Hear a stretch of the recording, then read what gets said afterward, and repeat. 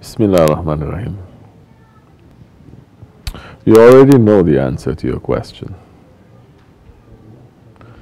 If you're doing good things in the way of Allah, and you're doing it, and you're making progress, then you stop making those actions, and you feel stuck, and you say, what should I do to come out from this stuck position to make progress? We say you have to continue with what made sense to you before when you were doing it and it made progress. No one is forcing you. This is not a way of forcing. No one is forcing you to do more worship. No one is forcing you to care for others. No one is forcing you, please, to share sohbats. If you don't want to be humble or a caring person, no one is forcing you. Say you must be a caring and you must be humble. Everyone is free to do what they want.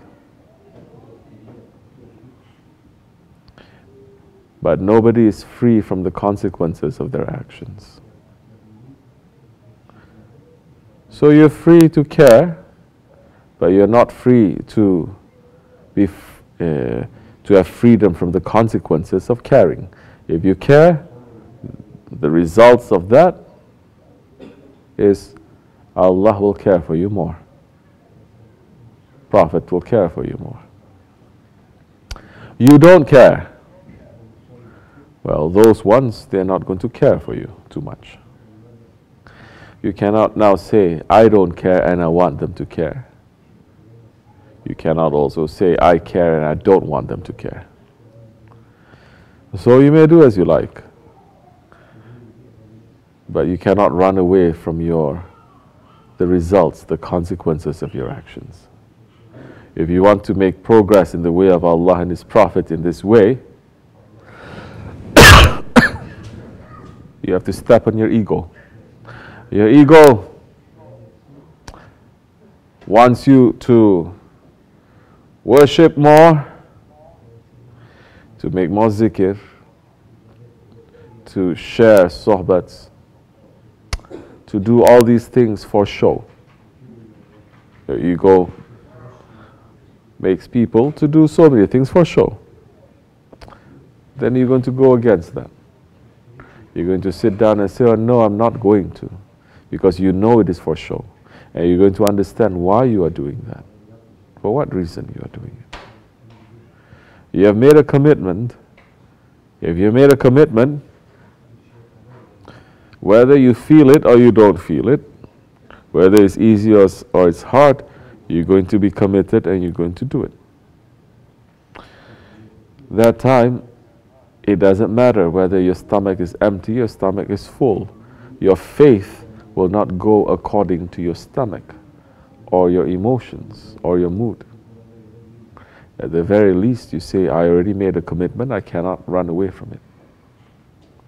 So, you need to step on your ego. If your ego doesn't want to make zikr and worship and to share sohbat, ego just wants to be lazy, then that's the time you should take the ego under your feet and to control it and to do the opposite of what the ego is saying. Otherwise, then you are in this way and you're not going to make any progress. Welcome to Jihadul Akbar. Welcome to the struggle against the nafs.